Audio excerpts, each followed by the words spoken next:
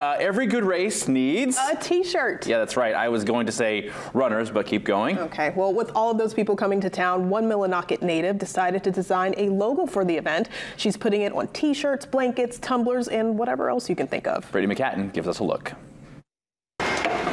Press this down and it's gotta cook for 60 seconds. Lindsay Adams may now live in Sydney, but a piece of her heart will always be in her hometown of Millinocket. I swear I could go anywhere like Boston or a different state and someone I meet always knows someone from Millinocket. Everyone knows about Millinocket. Hey, I used to vacation there, or you know, my family and I used to go there during the summer. So it's fun to hear all those stories and be like, that's where I'm from. With Millinocket in the path of totality for April's eclipse, she's excited for all the visitors who will get a chance to fall in love with the place that shaped her. And if they want to bring a piece of Millinocket home with them, Adams has just the thing in mind.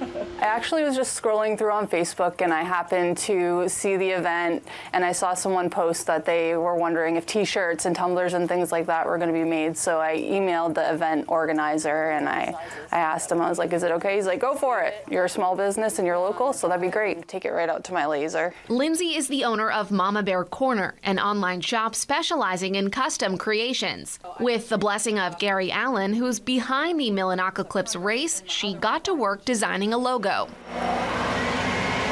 So I did like the eclipse. It just says Millinockeclipse and then it says Millinocket, Maine, and then it has the date for the eclipse. They come in different colors. So I have, you know, purple and red. I'm doing t-shirts and hoodies and crew necks. I'm also doing tumblers, or I could do mugs. Basically, I can do anything custom. So really, if anyone's like, hey, can you put this on a hat? I could do that too. Adams is already counting down the days until April, when the Golden Road will be packed once again, hopefully with people wearing one of her creations. When I was growing up in Millinocket, we always had big events. Like I can remember 4th of July, they'd close off Main Street, everything was packed, and you know, you couldn't even barely walk anywhere. And now it's kind of slowed down a little bit, but they're starting to have more big events. And it's great to go back with my son and my family and see that going on there now. Brittany McCatton, WABI TV5 News, Sydney.